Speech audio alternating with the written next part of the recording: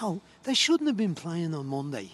As simple as that against Derry. If the people who run the league and the FAI care deeply about the Irish club's coefficient in European football, Dundalk should not have been playing on Monday night and Bohemians on Friday night. It should have given them a real chance to rest the players and do the preparation that the manager talked about he wanted to do.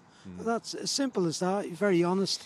He's saying maybe I could have made substitutions earlier. We mention that, but look, again, that's hindsight. If they'd have hung on for longer in the game and not conceded the second goal, be saying, well, they did very well. I wouldn't be critical of the manager of how he made the changes or how they set themselves up tonight given the circumstances.